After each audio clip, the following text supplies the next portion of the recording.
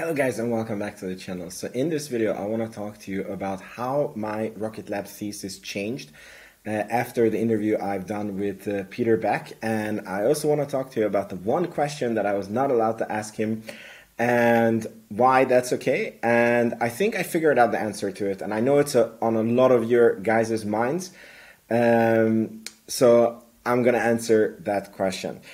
By the way, that video was unbelievable that it happened in the first place, and then the reaction that we got to the interview, it was like I've never gotten so much positive feedback from the community, and I'm very happy to be part of the community. I'm honored that we can serve this community and be useful, and we have something really special here. So basically there is some things that I was wrong about Rocket Lab, believe it or not. And I think Peter Beck answered some things in such an interesting way that, yeah, I just have to update it on my thesis. So, for example, the launches. So I was not worried about the launches because Space Systems is 66% of revenue, and, I'm invested in this company because they're going to build out their own space infrastructure.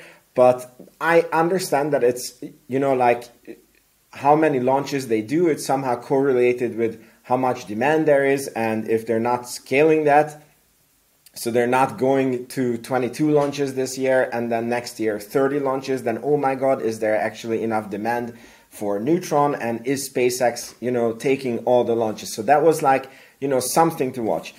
And I asked Peter, because there is changes, it seems like in the launch manifest, and why that is, and in my view, it was very hard to scale if the launches, change around all the time.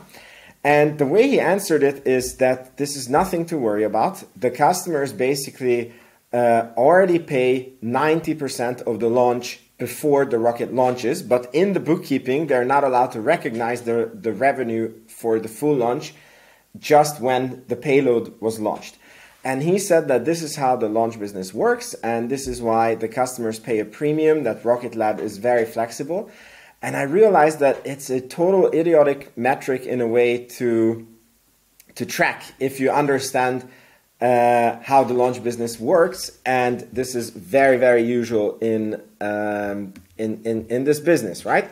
And I clearly didn't understand that before. So from now on, instead of tracking the launches, I am actually going to track how many launches they are selling and the launch backlog, because I believe it's a much more better way to track how the launch services and how the launch demand is doing. Because again, if they plan 22 launches at the beginning of the year, those 22 customers are going to pay 90% of that money until the rocket launches. So financially, let's say we do 16 launches, and those other 6 launches,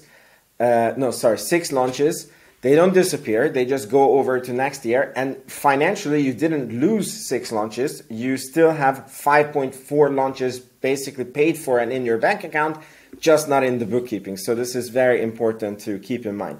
The second thing that I was quite wrong about is I was sort of bullish on Neutron. Again, the main reason why I invested into Rocket Lab was the space infrastructure. But the way I was thinking about Neutron is, SpaceX is going to do 99% of the launches, and nobody wants a monopoly. So for sure, the government is going to give Neutron, some launches, and because the price of the Neutron is so high, it's like 55 million. Even if they get 3 launches, it's 150 million increase. Maybe they squeeze in a 5th one, the year after, it's still like 250 million launches. And I was like, they will get by, and then, they get to the space infrastructure, and then anyways, launch is not so important. But I was I have to say that I myself was a little bit worried about Neutron demand, right? And in this interview, I asked him, so what do you say to investors? Because I see you guys. There is so many people who like Rocket Lab as a company, but they're not investing because they just like, oh, space is cool. Peter Beck is amazing, but it's like nobody can compete with SpaceX, and that's the end of their research. Like they don't even go into financials, and then it's like impossible to get over this hump. And basically what Peter Beck said is something I never thought about, because, you know, when you build constellations, because that's like the new space thing, you know, instead of having geostationary constellations, which is a few satellites that are 36,000 kilometers away from Earth that cover the whole Earth, instead now you have much closer satellites, and you need thousands, if not tens of thousands of satellites that basically swarm all over the planet. And even if you have Starship and you would pack the whole constellation into one launch, which would make the launch per satellite cost insanely cheap, but they will all be in the wrong orbit, because, you know, when you have a swarm of satellites, they need to go into different orbits. Like there is different layers of orbits. So if your constellation is 3,000 satellites, you can maybe shoot up 50 satellites at a time into one layer, and then you need to insert the second set in a different layer, and so on and so on.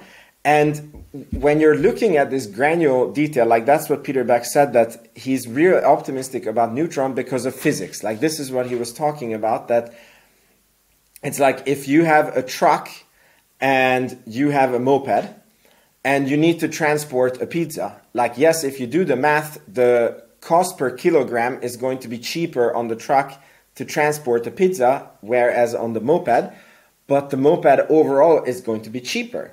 So if a Starship launch is going to cost you 50, 60 million, and the Neutron launch is going to cost you 40 million, and you fit the same thing on both of the rockets, you don't care if the cost per kilogram is cheaper on the Starship. You're sending the rocket up like half empty.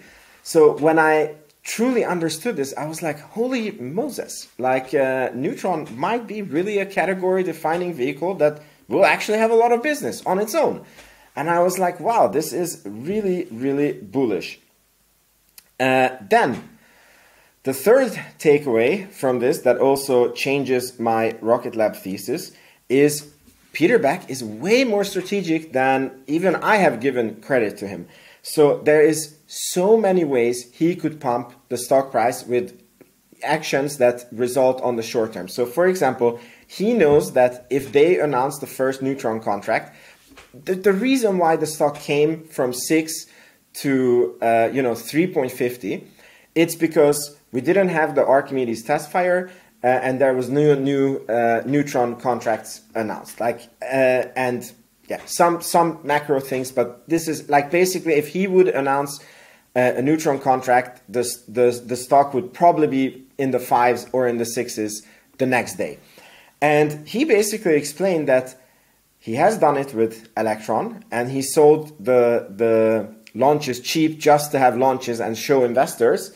And it took years to flush that out. And he's like, we have money in the bank. We are, very capital strong. And we actually don't need to do this because, we don't need to raise capital. So we will just get the best price for the best contracts that we can get. And that's true long-term thinking. The same thing with the Archimedes fire test. So he said that the delay of the Archimedes fire test was because they were optimizing the engine to make it like as easy to produce as possible. So they could have just rushed out a big chamber and, put some gasoline on it and light it on fire, and then the stock would have gone like, oh, they're doing the hot fire test, amazing. But they didn't do it because on the long term, that's not what's the best for the company. And it really, really made me respect him more. And so now I'm going to go on to the question that I was not allowed to ask. So a lot of people asked me directly on Twitter, and I saw it on some comments, if I had to check my questions with Peter Beck or with the Rocket Lab team. And the answer is, of course, yes.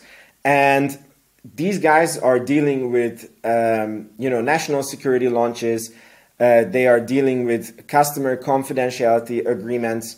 And there is, SEC laws involved on what Peter can say and how he can say it. So there was nothing weird about this, right? And I was expecting that this would happen. And basically, they immediately agreed to all questions except for one. So there is a conspiracy theory going around in the retail community that there is some hidden backlog numbers. So case in point is this quarter, they got $150 million solar contract. And they announced it as it's with a tier 1 prime. So like mystery, we don't know who it is. We have some guesses, but we don't know who that is. And this is a contract of up to 150 million, but the backlog only grew by like 15-20 million, right? And how can this be if you have a $150 million contract, but your backlog only goes and like so little? And they clarified a little bit on the earnings call that it's only the initial order that they're calculating in the backlog. Then they also, many quarters ago, announced that there is a reaction wheel contract that they have for a mega constellation, I believe. And Scotto did a great video because, they published the backlog and you know that the SDA is 500 million, you can back out these contracts and then you should have a multi-$100 million contract for these reaction wheels, but it just doesn't add up. It's like that contract is missing. And so basically, I was going to ask this from Peter, and the first response that I got was, maybe I want to skip this question because we have customer confidentiality agreement and we can't say more than what has already been said. And then I asked again that, okay, but then can I rephrase the question because we are not interested in any of who the customers are. We are just interested in why these things are counted the way they are counted. Because one thing that was weird for me is when you do these investor reports, you're supposed to give a correct picture of your company to the investors so they can make investment decisions, right? And then if you keep, let's say you say that your order book is 1 billion, but in actual fact it's 1.5 billion, then investors are kind of making bad investment decisions not buying the company, right? So it would be, in a way, really weird to keep that a secret. And then the answer that I got was that this is more of a question to Adam Spice, and he's not going to be on your interview. And basically, don't go into that question. And I've been doing a little bit of thinking, and I realized most probably why this is. And again, this goes into the long-term, non-stock pumping, very ethical, down-to-earth approach that Peter Beck and the team has. And most probably, this contract is a pre-negotiated contract frame. So the people who made this contract, they said, we are planning to order X amount of reaction wheels from you. Let's negotiate the price. But we will put in these orders, as the customers order from us. And, we can quit this, contract frame at any time. And this setup would make it so that, yes, they have a contract that is up to 150 million, and probably they will order 150 million. But you can only count the initial contract because, that's the one that is actually factually ordered, and you can show to investors that this is ordered. And they do disclose that, these agreements exist, but it's not counted into the backlog. So it's zero conspiracy theory, and it's very down to earth, I actually appreciate how, not stock pumpy Rocket Lab is and how transparent they are with, their backlog is very, very real. It's not a BS backlog. It's those orders are going to come through and they're not adding BS numbers to it. Very much appreciated. So what changed for me after this interview? I am much more calmer about Rocket Lab as an investment. I have way more trust in management, but I also understand that Rocket Lab is really a misunderstood stock on Wall Street, and I've become more patient with this stock after the interview. So it could be that we go back to the 350s. It could be that we go lower, But honestly, at that time, I would just review if there's a way that I can add more to the shares, because I understand that the reason why the stock is going down is that the short-term fears of people like, why don't we see an Archimedes fire? Why isn't there, neutron contracts announced? Where are the new contracts? These are the fears that are pushing it down, and they're completely irrational. Like, management is working on these. They are handling these questions from the most long-term perspective possible. And I am just way more bullish on the company than I was before. And I really, really appreciate that I got the chance to do this interview. And I really, really appreciate being part of this community. And I really, really love you guys and look forward to, making videos for many, many, many years to come. So thank you so much for watching this video. Please make sure that you are subscribed to the channel. If you want, you can consider becoming a channel member. We've been getting a lot of channel members lately, and I'm going to really make sure that you guys get extra perks, and so that it's going to be worth your while that you are a channel member. What we're going to do is the next Peter Beck interview, I'm going to open up for channel members to be able to ask questions. I can't guarantee that I can ask all the questions, but I will be considering those questions. I also have an interview coming up with Ashley Vance, and same thing there. So it's going to be exciting for channel members. Anyways, thank you so much for watching. I'll see you in the next one. Ciao, ciao.